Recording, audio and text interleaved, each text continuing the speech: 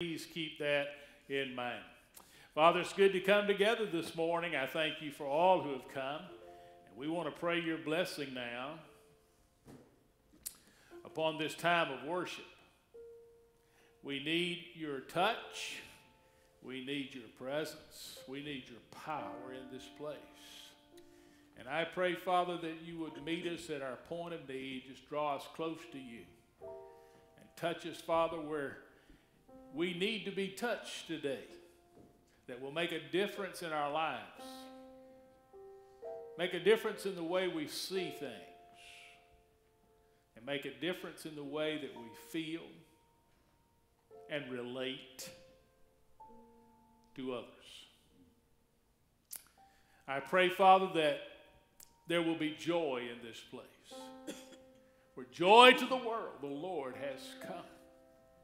And I pray, Father, that the joy will permeate this building and explode and expand to those outside.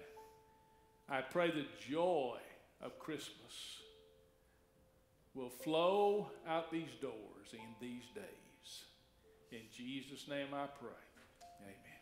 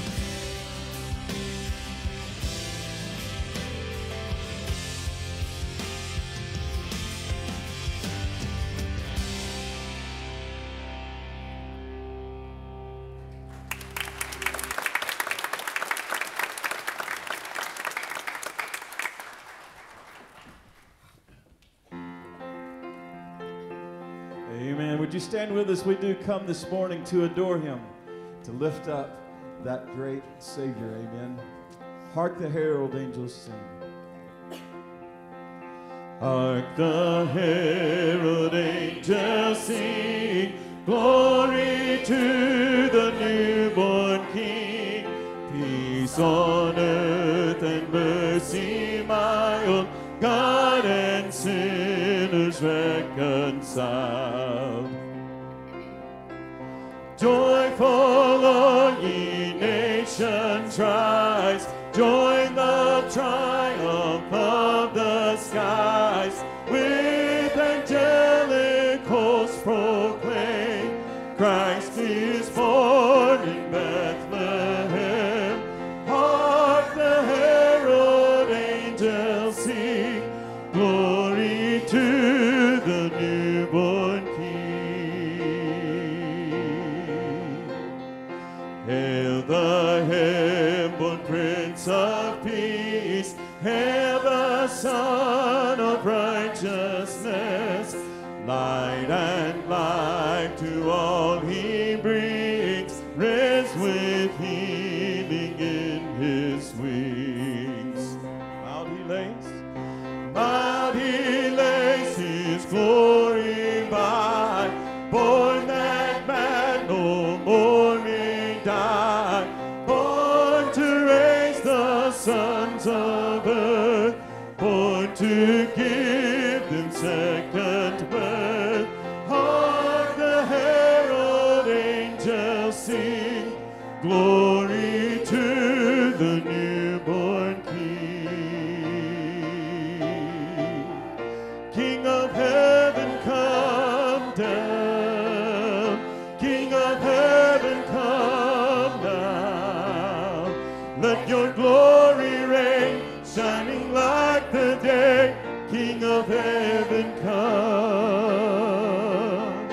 King of heaven, rise up.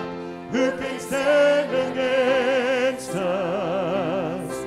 You are strong to save, in your mighty name. King of heaven, come.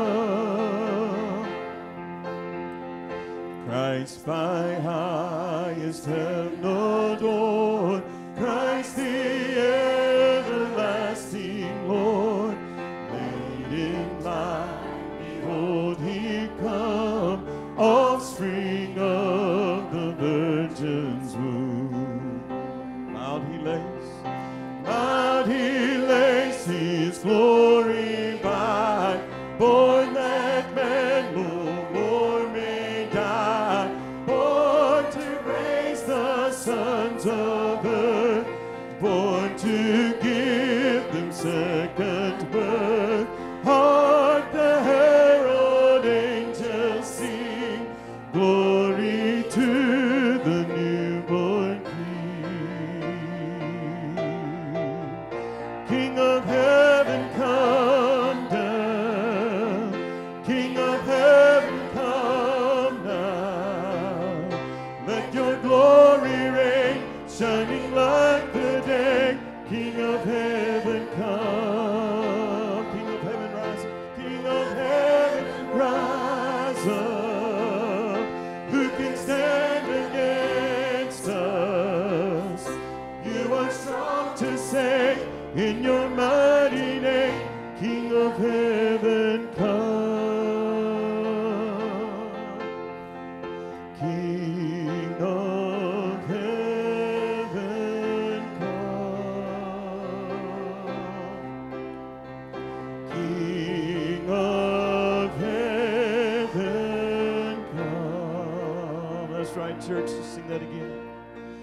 King of heaven, come. King of heaven, come. King of heaven, come down. King of heaven, come down. Let your glory reign, shining like the day. King of heaven.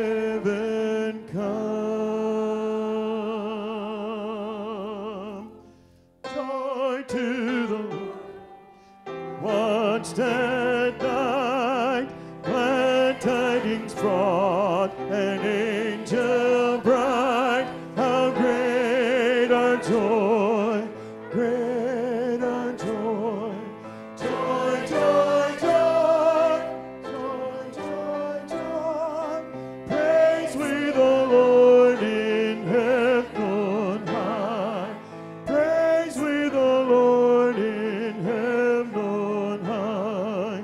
There shall the child lie in a stall, this child who shall redeem us all. How great our joy, great our joy. Joy, joy, joy, joy, joy, joy.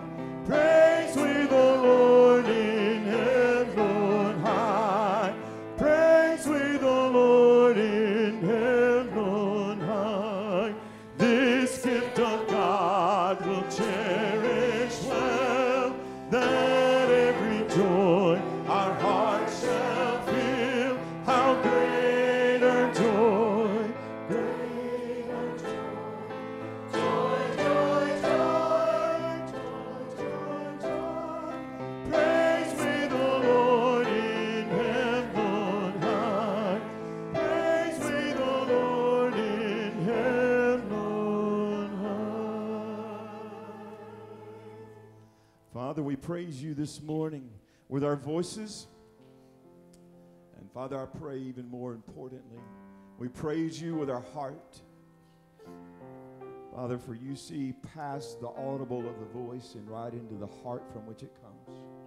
So Father, we praise you, the one on high, the great I am. How great our joy this morning to know you.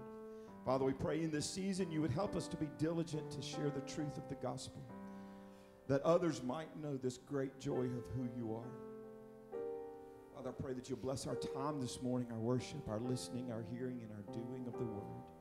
Father, we love you and thank you. In Jesus' name, amen.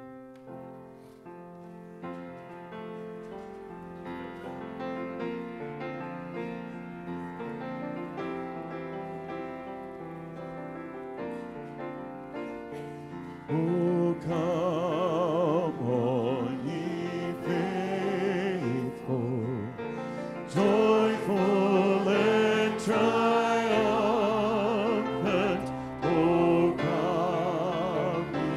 Oh, come ye to Bethlehem.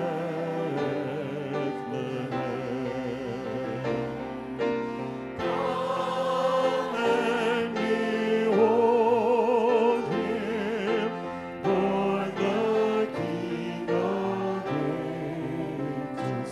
Oh, come, let us adore him. Oh, come, let us adore him. Oh, come, let us adore him. Christ the Lord.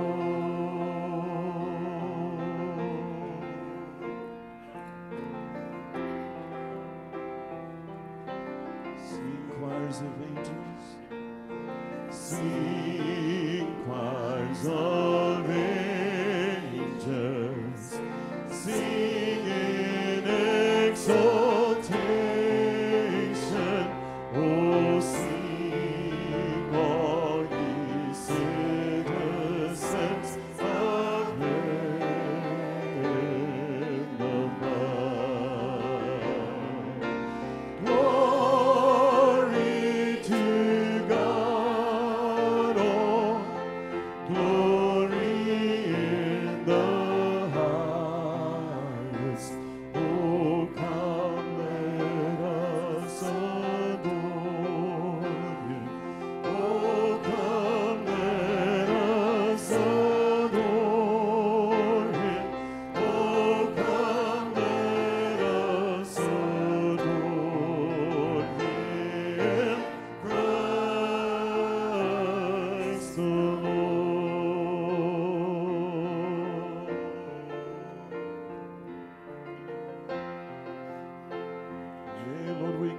Please sing this out with us.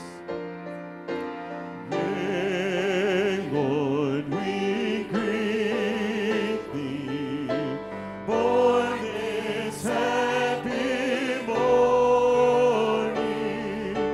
Jesus, to thee be all glory given. Word of the Father, now in flesh appearing. Oh, come, let us adore Him. Oh, come, let us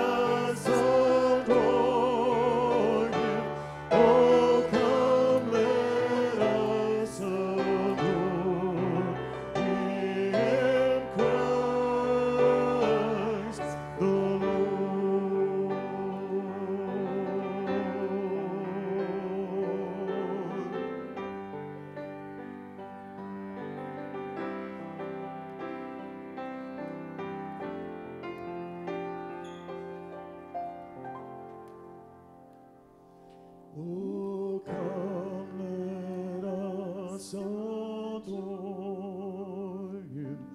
Oh, come, let us adore Him.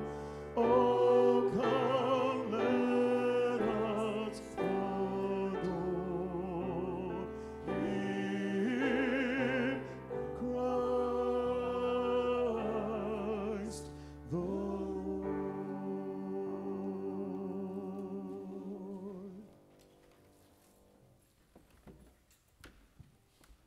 Please take your Bibles and turn to Luke chapter 1. I'll be reading as we begin verses 26 and 27. I've come with message number 2 in our series, Christmas as Angels Saw It. Christmas as Angels Saw It. This morning we're going to focus on Mary and the angels as they related to Mary.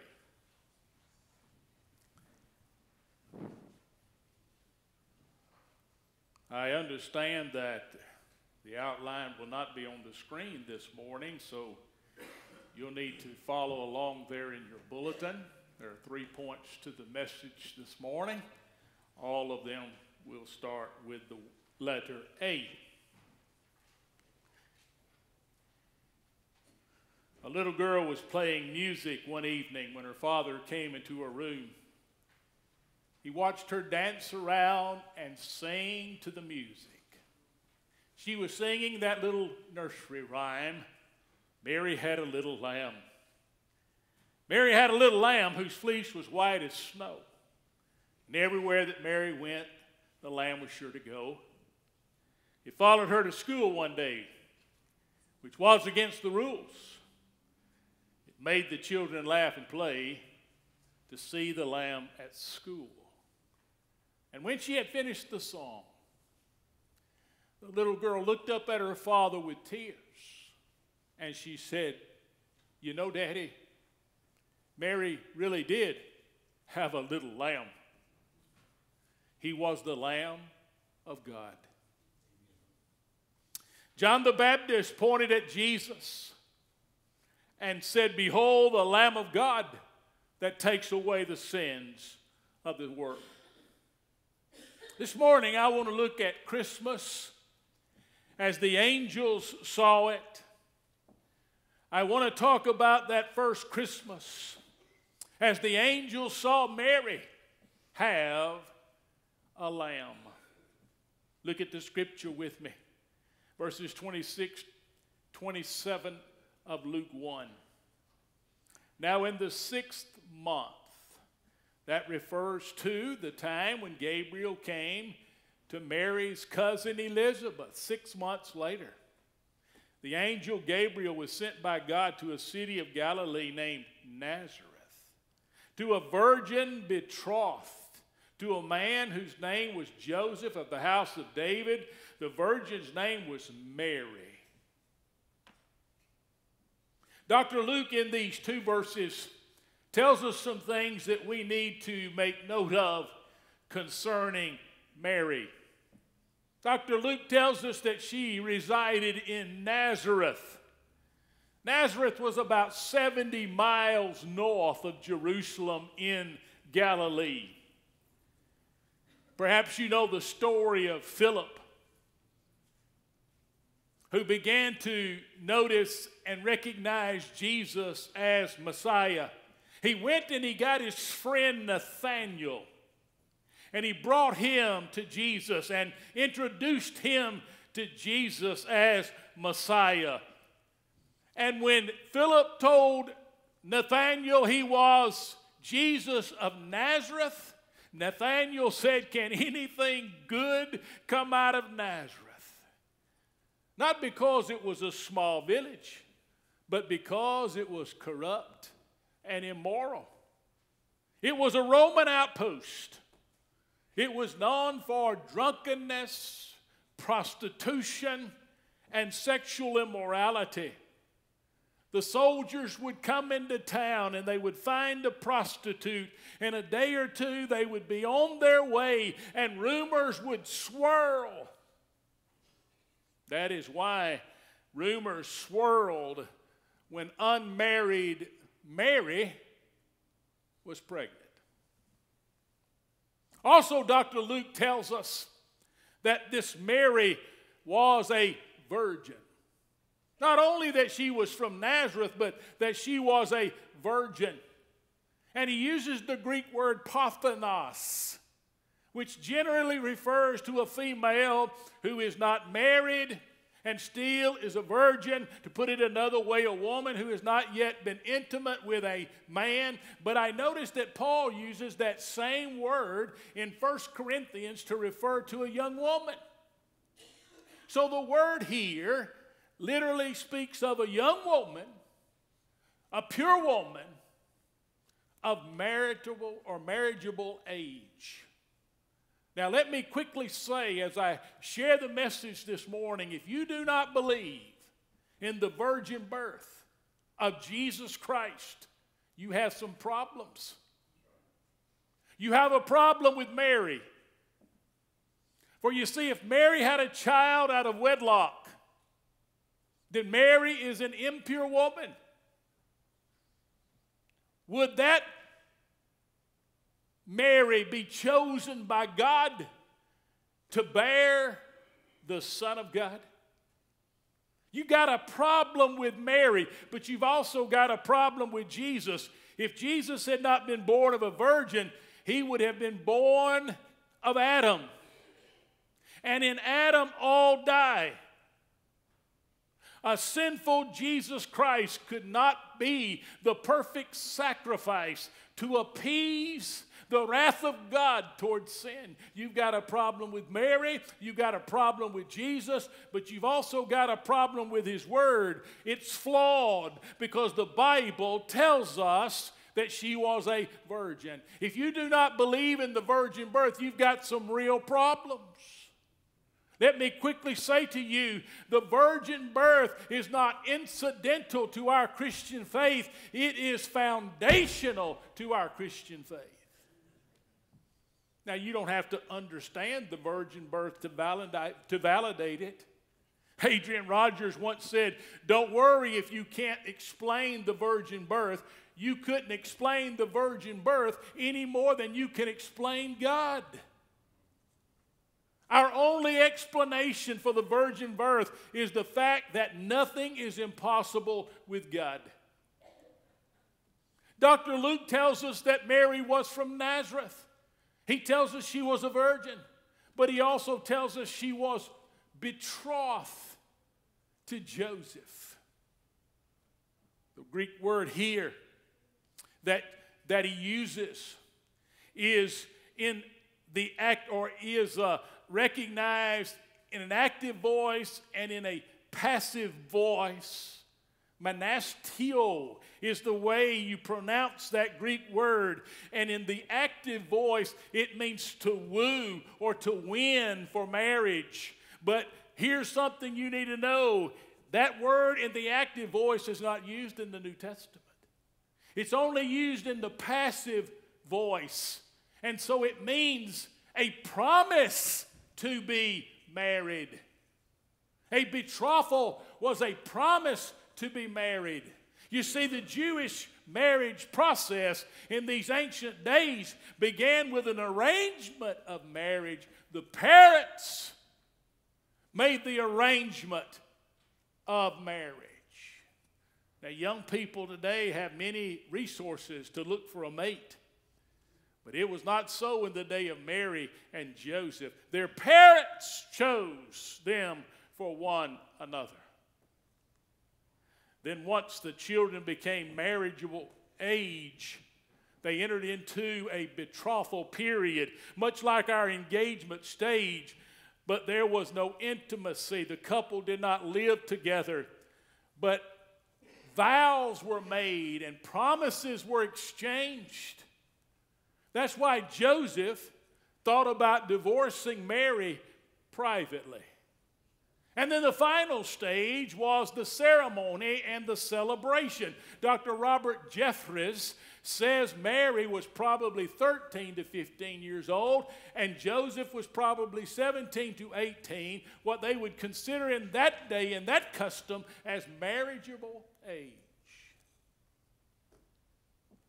Young Mary, right there in the midst of her living life in Nazareth, we might say she was minding her own business, and Gabriel appeared to her. And the angelic host witnessed one of their own coming to the Virgin Mary. Let me tell you what they saw. There's three things they saw. They saw it anticipated. That's the first word, anticipated. You see, Paul wrote in Galatians 4:4, but when the fullness of time had come, God sent forth his Son, born of a woman. Folks, the angels and the lost world awaited the fullness of time to come. The birth of the Messiah, the Lamb of God, was greatly anticipated. Now, this concept of Messiah being the Lamb of God is strategically tied to the Old Testament. In Exodus chapter 12, verses 1 through 6, we learn where the blood of the Lamb saved God's people from that final plague, the death angel, as God worked to release his people from Egyptian bondage. But God gave them specific instructions on what to do with the lamb and what to do with the blood, that the blood might save them from the death angel. They could take the animal from the sheep or the goats, but it was to be examined by the priest. And it had to be without spot. It had to be without blemish. There could be no imperfections on the animal. It was to be chosen on the 10th day, but not killed until the 4th day. You know why? Because during that time period, the family was to take that little lamb into their home, and the children would play with it, and they would love on it, and it would become a member of the family. But on the 14th day, 4 days later, the father would take that little lamb and he would kill it, and the blood would be caught in a basin. And the hurt of the animal killed was felt throughout the family, teaching the seriousness of sacrifice. And then the blood was applied to the doorpost and the lintel of the house. And as the death angel passed by, the people inside were saved. They were saved by the blood. The Passover, as it came to be called, is an Old Testament typology of the Messiah as the Lamb of God. You see, Moses' lamb was a type of Mary's lamb. Mary's lamb, Jesus, was without spot or blemish. He was greatly loved by many. His blood saves sinners. Paul wrote in 1 Corinthians 7 or 5 verse 7, for indeed Christ our Passover was sacrificed for us. 700 years before Christ, Isaiah wrote about this lamb. In chapter 53, he writes, the Messiah would come and be as a lamb being led to the slaughter. As the writer of Hebrews put it, Jesus was the perfect once and for all sacrifice for our sin. You see, throughout history, the angels anticipated the coming of the Lamb of God, and they waited for the fullness of time. Mary and Joseph had been anticipating the birth of Jesus for 9 months. The angel told Joseph, you shall call his name Jesus, and he will save his people from their sin. But folks, they did not know all that meant until Jesus came and he explained what it was concerning his death while he ministered here on the earth. Then they learned that their little lamb, the Lamb of the world, was going to be a sacrificial lamb. When you came in today, you received a little candy cane. As I was shaking hands earlier, some had said, Brother Matt, I've already eaten my candy cane. But I gave this to you this morning for a reason. I want to use it as an illustration. Did you know there was a candy maker in Indiana who wanted to make a candy to be a witness? The hardness of this candy symbolizes the solid rock, the foundation of the church, the firmness of God's promises. The candy maker made it in the form of a J to represent the precious name of Jesus, who came to this earth to be our Savior. And then, thinking it was somewhat plain, the candy maker stained it with the red stripes to symbolize the blood of Jesus, which was shed that we might have eternal life. Folks, the world was waiting for the Savior to come. The world needed a Savior. The angels watched with great anticipation. They saw the message. They saw the Lamb anticipated. But secondly, they saw it announced. Not long ago, we were watching America's Home Videos, or Funniest Videos, and there was a family that had gathered for Thanksgiving. The mother pulled the turkey out of the oven, set it up on top of the stove, turned around to do some other things, and when she turned back around, there was a blue egg sitting there. It was on the end where she had put in all that stuffing. I mean, it looked like it had just rolled out of the turkey. She was shocked. And she began to ask all of her family members, where did this egg come from? And they all told her that they didn't know. And finally, she found out that it was a gender reveal. Yeah, it was a boy announcement. And the mother, the soon-to-be grandmother, went ballistic with joy. I love good announcements, don't you? I shared with you last week that Gabriel always has good news. Whenever Gabriel comes on the scene, somebody's going to be blessed. And Gabriel came with good news. Now here's a question that I ask myself. Why did God choose Mary of Nazareth? There are 3 reasons. Number 1, whoever was the mother of the Messiah had to be a Jewess. Every Jewish mother in those days prayed that her child would be the promised Messiah. The mother of Jesus had to be Jewish. Secondly, the girl had to be from the tribe of Judah, or from the lineage and household of David. As Paul writes, the child had to be the seed of David, Romans 1:3. The promised Messiah and Savior of the world was through the line and lineage of David. And in Luke's genealogy, he assures us that Mary has come through the lineage and line of David. And the third thing, she had to be a virgin.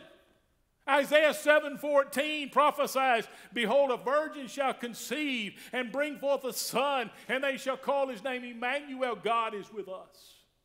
Now you may be thinking, well, preacher, I am sure there are other young girls or young adults in there in Nazareth that met those requirements. So why did God focus on Mary? The answer is there in verse 28. Look at what it says. And having come in, the angel said, rejoice, highly favored one. The Lord is with you. Blessed are you among women. The NIV puts it this way. Greetings, you're highly favored. The Lord is with you. Let me tell you, Mary was chosen out of all others by grace. Grace. Charis in the Greek language. The word means endowed with grace, or it means to be enriched with grace. The Roman Catholic prayer that begins, Hail Mary, full of grace, is accurate. Mary was full of grace. But so is every sinner that comes to the Savior.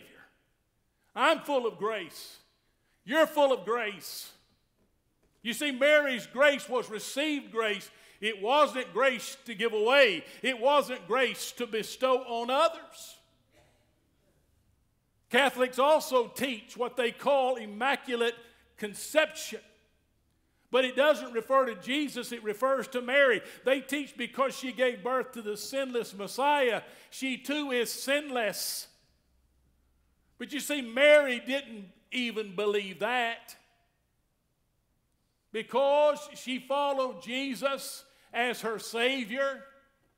And you don't need a Savior unless you know you're a sinner. And because of that perceived sinless position, they consider Mary co-mediator with God and man. And so they pray to Mary. But the Bible teaches there's only one mediator between God and man, and that is the God-man, the Lord Jesus. And they also believe that Mary was a perpetual virgin. In their prayers, they refer to Mary as the Virgin Mary. Because she gave birth to Jesus as a virgin, then she remains a virgin. However, the Bible teaches she had other children. She conceived them all the usual way. Joseph, her husband, was the father of her other children. Friend, listen, Mary is best understood by considering the presentation of Dr. Luke, the gospel writer. He does not deify her, nor does he ignore her. He presents her as one to be admired, one to be respected, one whose faith is to be emulated. But folks, she is not to be deified. Mary was blessed to give birth to the Lord Jesus. She was blessed among women. She was chosen by grace. Now, as the angelic host witnessed this scene, they began to see some things unfold here.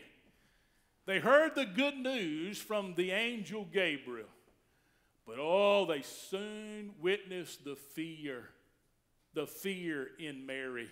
Look at verse 29. But when she saw him, she was troubled at his saying. See that word troubled there? There's an interesting Greek word behind that word. It comes from dia, which means through, and the word tarasso, which means to agitate or to confuse or to be troubled. And so the word basically means to be stirred up throughout your being. That's what was going on with Mary.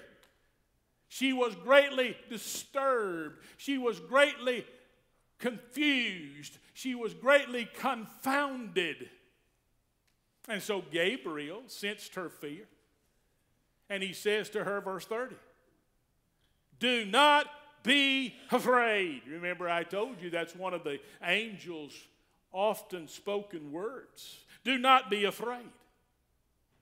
Hey, that comes from the Greek word phobio or phobio. And from that word phobio, we get our English word phobia. But here it's in the passive voice. And so it means stop fearing or don't start to fear. Don't start to be afraid. And perhaps the angelic host, as they're listening to this word, and they see Mary confused, and they see her afraid, and they hear the angel's word, stop being afraid. Don't start being afraid. Perhaps the angelic host is saying, good word, Gabriel. That's what she needed. She needed some encouragement. That's a good word. Then Gabriel delivers the message he came to give. Verse 31. Look at it. And behold, you will conceive in your womb, bring forth a son, and call his name Jesus. He will be great. He will be called the Son of the Highest. And the Lord will give him the throne of his father David, and he will reign over the house of Jacob forever. And of his kingdom there will be no end. 5 descriptive statements to describe her son. The first statement, he will be great. Now, I know every mother thinks their child is great, don't you? But I want to tell you, her son was going to be beyond that great. He will be great. He will be the Son of the Most High. Did you know the Most High is God? In our culture, the son of a great person is seen as a little lesser than the person himself. But in the Jewish culture, the son of a great man is equal to the great man himself. The Most High, the Son, the Most High, the Father, the Most High. He will be great. He will be the Son of the Most High. Here's the third statement. He will have the throne of David. 2 Samuel 7:16 says, as God said to David, David, one of your descendants will be the Messiah, and he'll sit on your throne. Statement number 4, he'll rule over the house of Jacob forever. You know, kings came and went in those days, but this king would rule forever. Finally, of his kingdom, there would be no end. That's what Gabriel came to say. Those are the 5 statements of his message to Mary. I am thinking now heaven is rejoicing. I'm thinking now the heavenly hosts are singing the hallelujah chorus. King of kings, Lord of lords. I think they're rejoicing. But Mary asked a question. Mary asked a question. I am confident the whole of heaven gets quiet.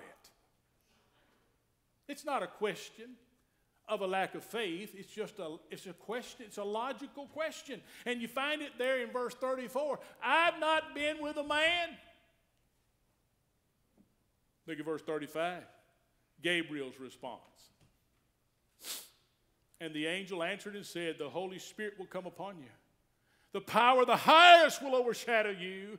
Therefore also that Holy One who is to be born will be called the Son of God. The Holy Spirit will come upon you.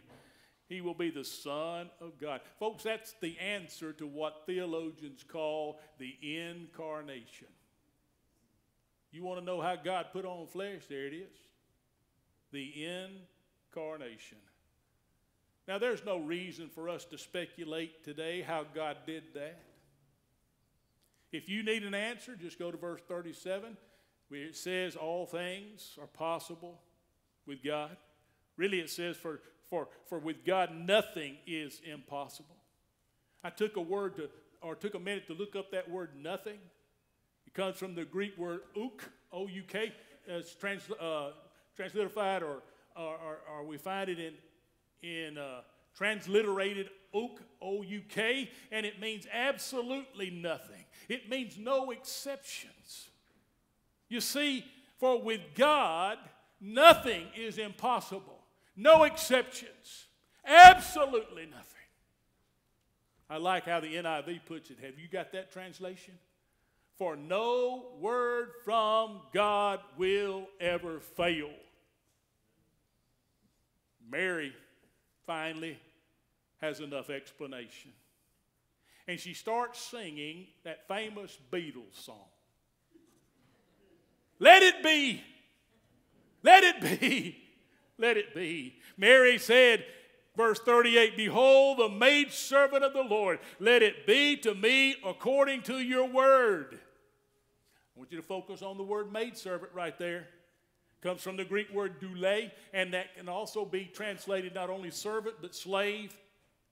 It speaks of submission to one's master. As God's doule, Mary sought no life of her own, no will of her own, no purpose of her own, no plan of her own. All of Mary was subject to the master's will. Her every thought, her every breath, her every action was subject to what God wanted her to do. She was a maidservant. Some translations use the word bond slave. But she was totally surrendered, totally devoted to the Lord.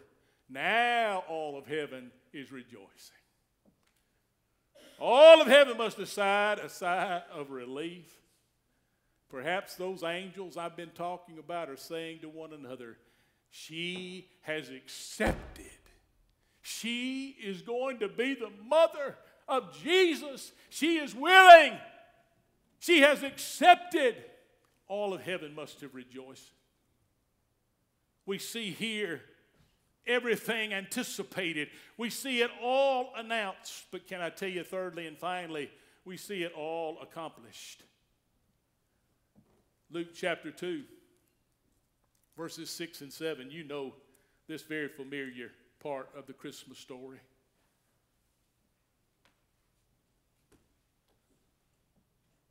Now there were in the same country shepherds out in the fields, keeping watch over their flock by night. And behold, the angel of the Lord stood before them.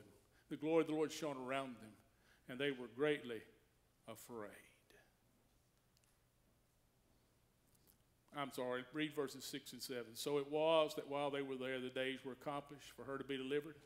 And she brought forth her firstborn son, wrapped him in swaddling clothes, laid him in a manger, because there was no room for them in the end. That's the scripture I wanted to share. Look at the word she there. Yeah, that's the focus of these verses that needs a word. And she brought forth her firstborn son.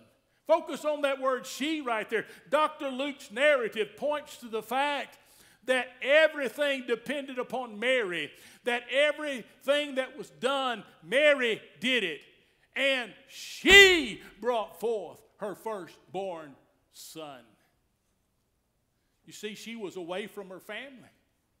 She was away from supporting friends in Nazareth. She went through the birth pains. She gave birth. She wrapped Jesus in swaddling clothes, and she laid him in a manger. Now, folks, I know Joseph was present, but I want to tell you, fathers are not a whole lot of help in the delivery room. I mean, a father can say breathe all he wants, but he's probably going to get called a name that his wife's never called him before. I read about one delivery, where the man, as his wife was delivering, he passed out. And you know what she said? Get up, you're embarrassing me.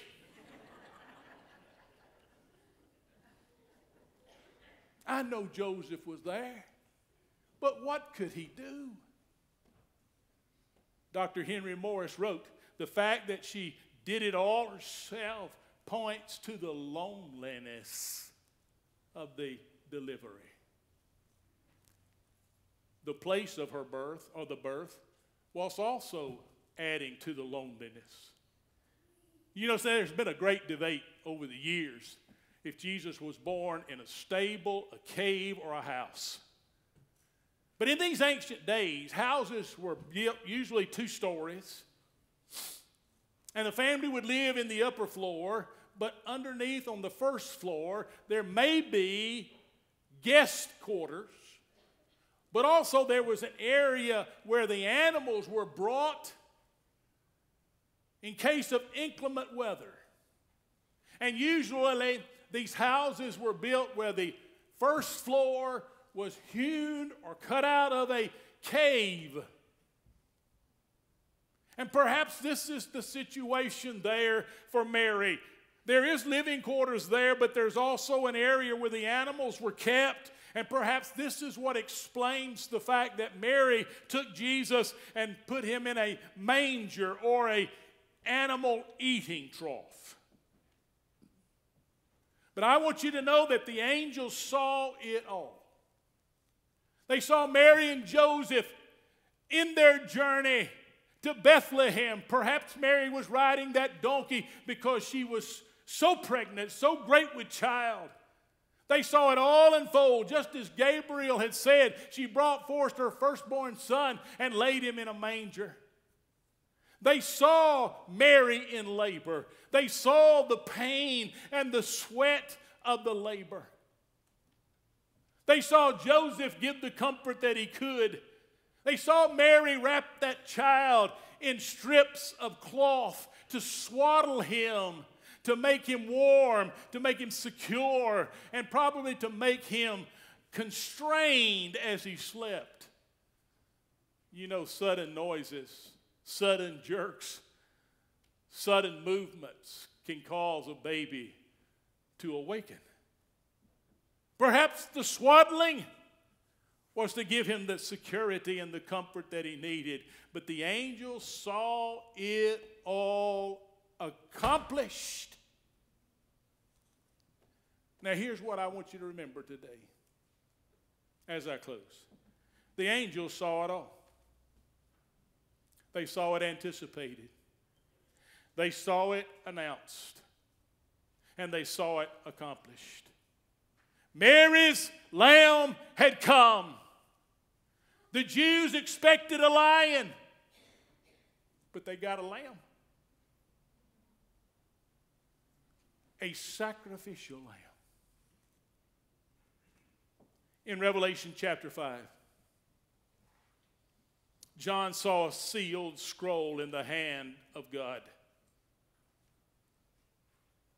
And he heard a mighty angel shout, "Who is worthy to break the seal and open the scroll?" No one in heaven, no one on the earth, no one under the earth was worthy.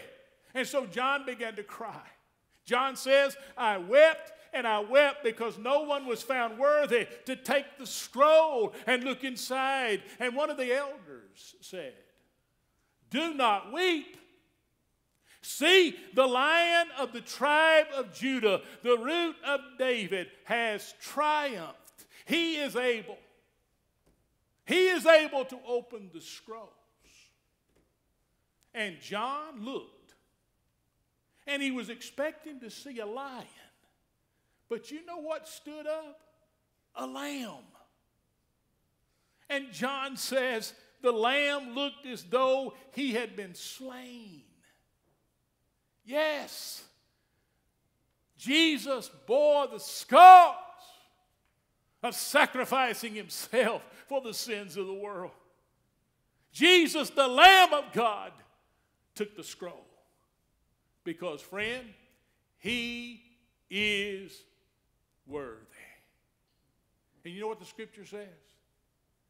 And when he took the scroll, The 4 living creatures and the 24 elders fell down at the feet of the Lamb, and each one played a harp, and each one had a bowl, a golden bowl of incense, and they poured it out. And John says the bowl or the incense were the prayers of God's people. And then John says they sang a new song. And you know what it says? You are worthy to take the scroll, to open its seals, because you were slain. And with your blood you purchased for God persons from every tribe, every language, and every nation. The Lamb of God is worthy. Thank God for the blood of Jesus today. The Bible says without the shedding of blood, there can be no forgiveness of sin. Folks, the Jesus in the manger is the eternal Lamb of God who takes away the sins of the world. Mary had a lamb. Let's pray.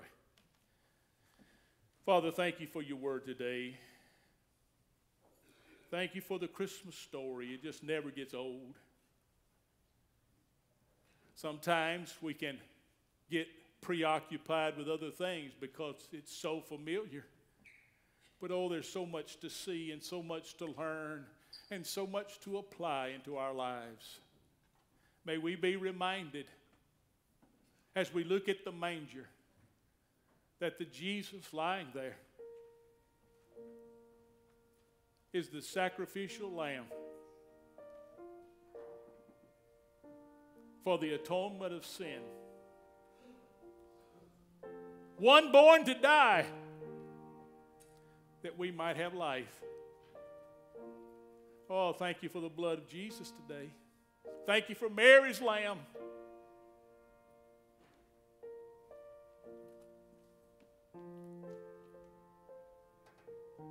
For without the shedding of blood, we would not have the forgiveness of sin. Oh, thank you. Thank you, Jesus, for coming and being our sacrificial lamb. In Jesus'